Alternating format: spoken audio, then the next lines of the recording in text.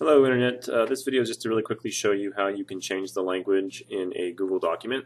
If you're going to type something up that's in a different language other than whatever your default language is when you're opening a Google document, I would do it immediately. If you didn't do it right at the beginning though, and then you decide to change it later, select all of the text there, so a Control A, or you can highlight it all, and then go to File, Language, and then it has the language in the language it's in. Like, for example, instead of saying Spanish, it says Español, or it says French in French, so you have to look for it in its actual language.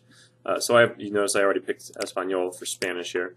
And then what I did here is I typed up two sentences correctly, and then I typed up the same sentence with some errors in them, kind of show you that it does find some errors, but it does miss some as well.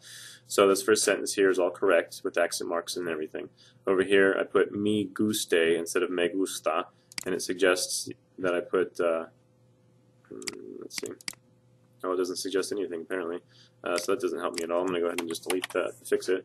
Guste over here, if I right click it, this little chart comes up here and it says did I mean gusta, which it is what I meant, so it did help me find that.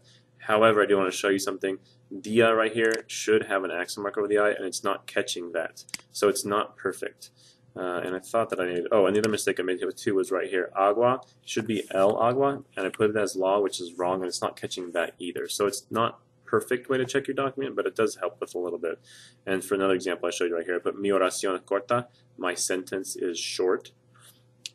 There should be an accent mark over the O on that one, like it is up here, but it's not on here, so it's marking it as wrong. You'll notice that it does give me the correct one when I right click it, so I'm going to fix that. But you will also notice that I changed this corta to corto. Since oración is a feminine noun, this should be corta. So it's not catching some grammar mistakes like that. It should look like that.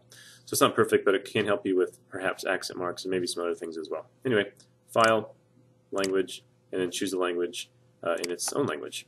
That's it. Thanks for watching.